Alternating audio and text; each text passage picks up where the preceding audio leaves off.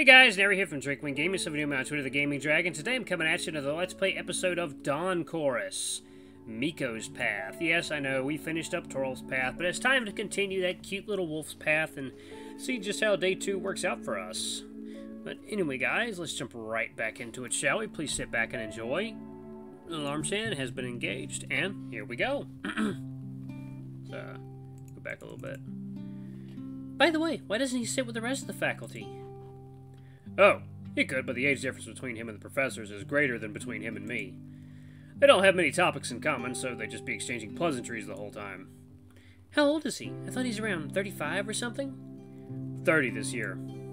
Oh, okay, I didn't expect that. So, you slept well? Oh no, I barely got any sleep. Some matcha this morning lifted me up, otherwise I'd be barely alive now. I slept great, thank you. My bed was lovely. I really didn't want to leave it this morning. Hey, guys! Damn, I slept like shit. Looks like we're not the only ones. What did I miss? What? Did I miss something? Not much, don't worry. Hello there. Morning. How about you, Travis? No, I slept great, thank you. The beds here are great, and I was so tired after the ride that even an airstrike would wake me up. Oh. God, why'd they have to... why'd they have to mention airstrikes, especially now? Oh, so bad. Guys, please, I'm gonna put that link to that Ukrainian bundle again. I'm gonna put that in all my videos until this shit is over. All right. Anyway, lucky you. Why, you had problems sleeping? Had a bit too much on my mind. Not me. I slept like a log. The beds here are great. Do you have a double or a single one in your room? Double. But I didn't sleep there. I moved to Mikko's room for now. Oh, that's great. I mean, it's nice you spent the night with a friend. But you already have your key, right? Yeah, found it yesterday evening. Where was it? I hope nobody would ask. This is embarrassing. I had it in my camera bag. But anyway, I hope the food will be here soon. I'm starving. But what do you think we'll get? Oh, I hope they serve croissants. I barely buy them for myself, but I hunt for them every time I'm staying at a hotel. It's almost a tradition for me at this point. You know what's good, guys? A lightly warmed honey butter croissant with the honey butter just dripping off. It is incredible. Pancaker again would be nice, but I doubt we'll get the same thing 2 days in a row. I bet it's on breakfast cereal. What else would the bowls be here for?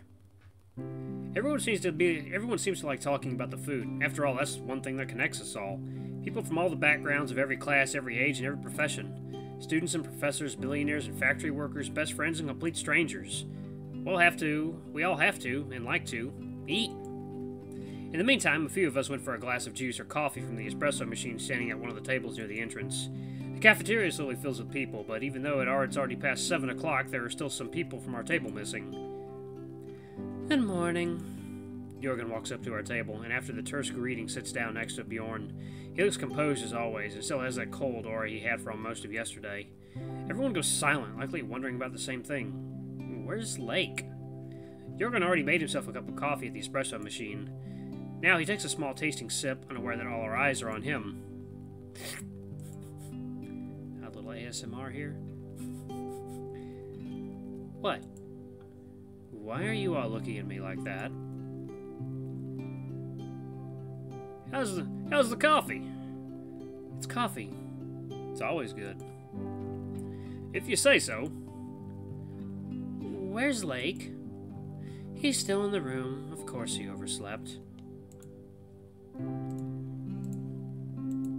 Oh, that silly lion. Oh, God, I overslept today, too. I didn't get up till, like, frickin'... I woke up at, like, 8:15 and didn't get up till, like, 10.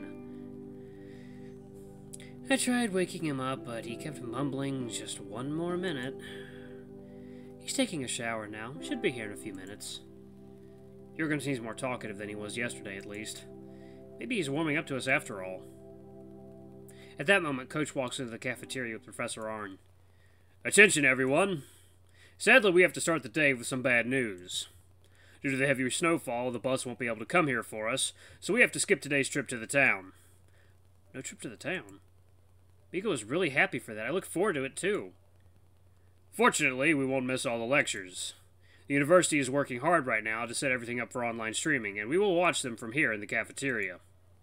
However, only the lectures held in the main lecture hall will be streamed. That's all for now. Breakfast will be served in a minute. As soon as Coach finishes speaking, a hubbub of students' mixed voices fills the room. The Panther makes his way towards our table and sits down next to Rune with a sigh. Morning, Devin. Is everything okay? Yeah, thank you. I'd hoped to have a less eventful morning, but everything's fine. So, we're stuck in the guest house? Unfortunately. Only until the afternoon. The snowplow should get here by then. Morning, all. Did I miss something? Morning, late. Quite a lot, actually.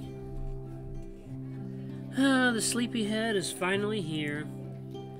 Do I need to remind you that you were late for lunch yesterday? Besides, breakfast isn't even here yet. As if on cue, the guest house staff enters with a cart with our food. And yes, they have croissants. Each table gets a basket with various kinds of bread, an assortment of jams and pastes, a pitcher of milk, and a bag of corn cereals. There's also a separate dish with sweet pastries and one with brunost, as well as regular coconut cheese and a bowl of fruits. Looks like they don't serve fish in this guest house. Not that I mind, I haven't had any in a long time. I'm not a fan of very sweet breakfast, so I skip the cereal and just make myself a few sandwiches and grab a croissant. Mikko grabs a bowl and makes himself some cereal with milk. Since when do you eat sweet breakfasts? I don't really, but we're on a trip. It's okay to treat yourself once in a while. Did you ever watch Twink Peak? What? What? Hey Mikko, what have you been watching in your room? Did you ever watch Twink Peaks? No, never got to it. The main character there said something wise. Every day, give yourself a present. This is my present for today. Right. With the trip to the town canceled, that's probably all we can get. Unless we get something really nice for lunch. Nobody said it has to be just one present. I'd say it's implicit. But maybe it'll be good for you. You're still skin and bones. Look who's talking. You look like you lost 10 kilograms or more.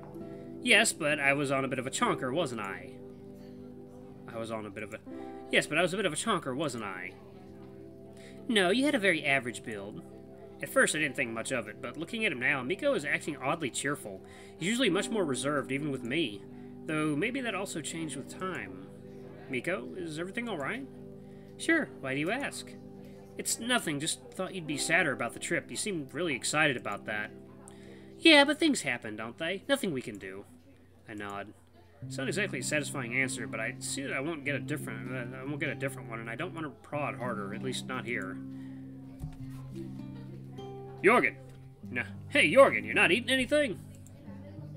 A coffee for me is enough. I'll grab an apple or two later. I mean, he is a bat. I don't know what kind of bat he is. Is he a fruit bat? Hey, those rabarberhorn are really tasty. I'll take your word for it. I stay away from anything that has rhubarb in it.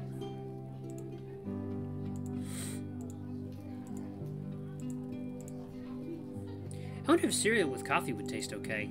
Yes, it does. Like... What? Don't. As I'm listening to all the conversations happening around me, a warm feeling arises in my chest. It's been only a day since we arrived, but we already look and act like a group of friends. Even if we all study in different departments, just for the duration of the camp we can keep together. And it makes me happy. Aw. Ooh. Ooh, what is that? Ooh, that was cool. That was a nice little screen. I stand up and stretch out, groaning lightly. The chairs here definitely weren't designed with watching an hour-long lecture in mind. I split with Mikko after breakfast, wanting to sit alone for a bit. Haven't had many chances for that since we arrived yesterday. Just a few lone walks through the forest. At the table, I couldn't shake off the feeling that Mikko was feigning a good mood. Maybe I should ask him about it once we're alone again. Things started galloping forward ever since we got here, and soon I'll need a moment to pause and wrap my head around them. Ugh. That was good, wasn't it? Although, maybe a bit too informative and technical for a morning lecture. Yeah, I think I understood all of it, but it took some serious effort. At least the previous one was a bit lighter. The next one is a bit about gravitational lensing, whatever that is. I think I'll skip it. Astrophysics doesn't interest me that much. I think I'll go see it. It could be interesting. Besides, we rarely get an occasion to learn something from outside our field of study in a way that is this friendly. But now we have a break anyway.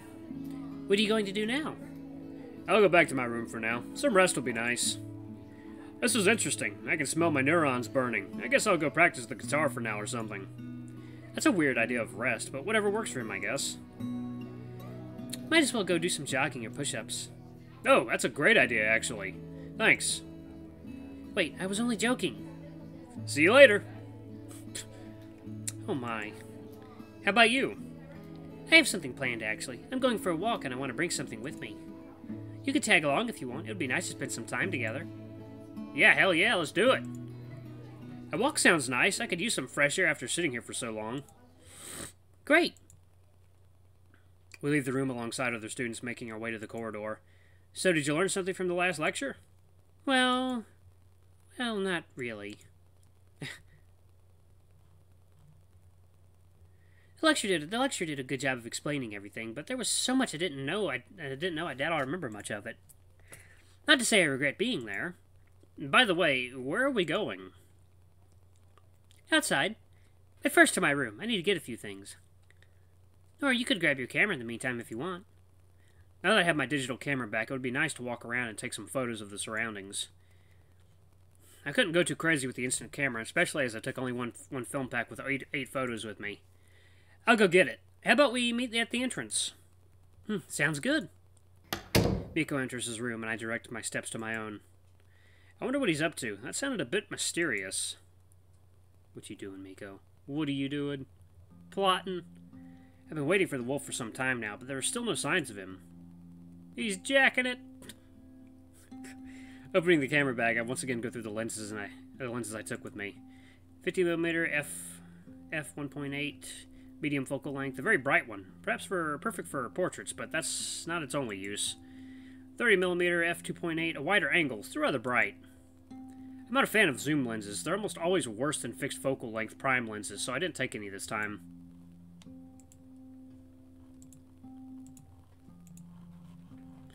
I was surprised how stark the difference was when I first compared them. What are you doing? Looking up, I see Mikko sporting a rather full-looking backpack. Just looking through my lenses, thinking if I should swap any for something else, but no, I'm happy with what I have here. And what do you have in there? You'll see in a short while. Huh. Interesting. I leave the guest house after Mikko, stepping out into the snow. The view of the valley opens before us, still as breathtaking as the first time. It's a fine afternoon, with only the lightest snow still falling. I take a lungful of Arctic air. It's sobering and delicious, carrying the smells of pine needles and glaciers. Follow me. We'll find a good spot. Oh, if you want to take some pictures along the way, just tell me and I'll wait. We're not in a hurry. Sure. It usually doesn't take much time, though. I have to stop for just a moment. Catching up with you won't be a problem. Mikko turns around and continues down the path leading to the forest. I follow close behind, looking around for a frame that would catch my interest. And either this place is full of great frames, or I'm so excited and happy that everything looks interesting to me. We make our way into the forest, where the trees muffle the whispering wind.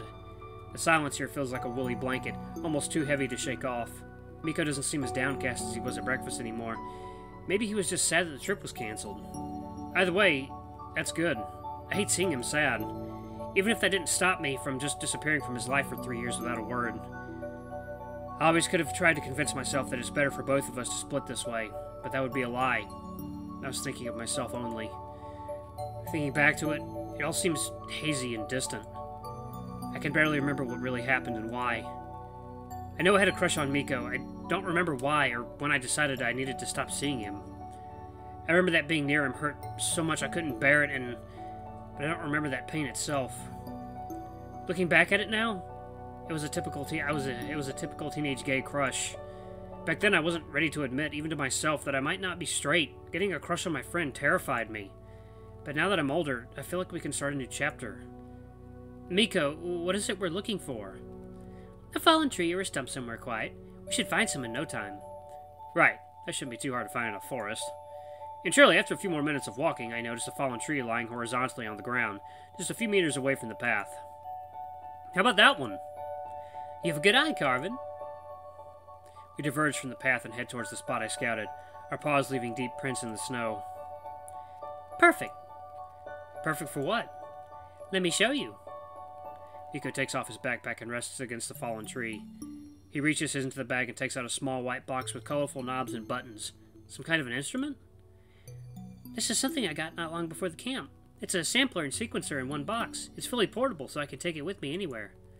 Oh, I think I saw this one online a few times. Videos of people jamming with these are popular. It's fun to use and fun to watch. I like going out and playing in nature. It never fails to calm me down and puts me in a good mood. Staying here, up north, far from many towns and people, I started feeling more at peace with the world around me. It's quieter in my head, and my thoughts are clearer too. Almost as if a veil was lifted from them. The quietness here speaks to me clearer than the city's noise. Veil lifting, the wind speaks to me the tales of the days past. Almost like back at home. It doesn't really remind me of that. It's a different kind of quietness. This one feels like an infinite stillness. I want to try capturing it somehow, like how you capture the image with your camera. I want to describe this place with music. The sampler has a built-in microphone. I wanted to record the ambient sounds from here and try to make something out of them. Photography and music are very different media, but their aims aren't always far off. They both can weave stories, describe scenes and places, capture emotions. In essence, they both capture or construct worlds. I also wanted to record my own voice humming along with the wind, but since you're here with me, can I record you instead? Sure thing, but you have to tell me exactly what to do. Sure, nothing too hard. I'll record the general ambience first, and then maybe try finding some specific sounds I could use. You can go take photos in the meantime, or stay here with me and talk.